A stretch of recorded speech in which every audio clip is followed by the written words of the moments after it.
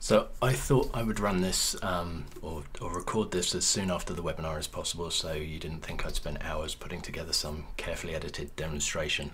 I'm going to just hit record again on the, or dictate rather, on this is Microsoft Word Online.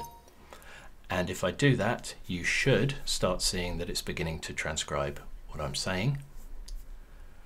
And it's doing a reasonably good job. As I think I demonstrated in the webinar, it's not so much the speech that it struggles with, but it was the commands that I was giving it. So we'll try and keep this relatively simple.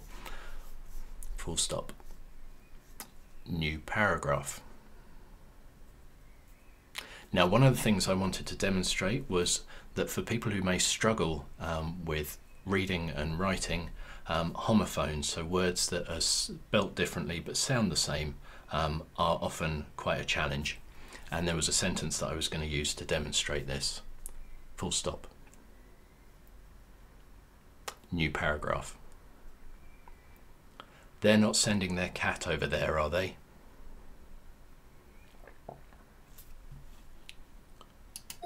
So just pause the dictation there.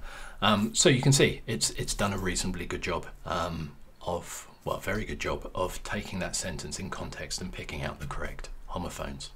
Now I'm going to try a couple of other things. This is where the demonstration really did go a little bit off the rails, but it's around formatting and the commands that I'm using there. New paragraph. Bold. So I'm hoping now this is going to add bolding to the text that it's showing on screen. New paragraph. Bold. And that should now have turned it off. So it's a toggle on and off. Underline. And the same is true for formatting like underline.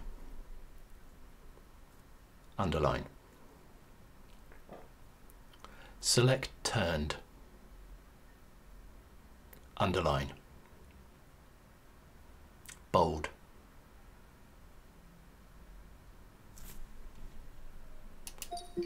So reasonably good at actually picking up what I was saying there. I guess part of it being that, you know, it's a more controlled environment now. I'm not trying to do everything on a timer, so maybe my speech is a little clearer, a little more kind of slowed down.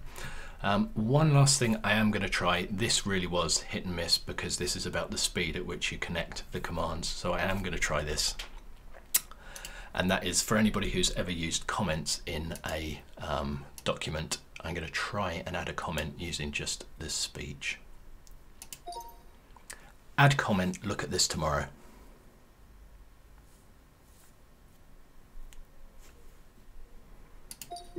I'm going to leave it there on that one.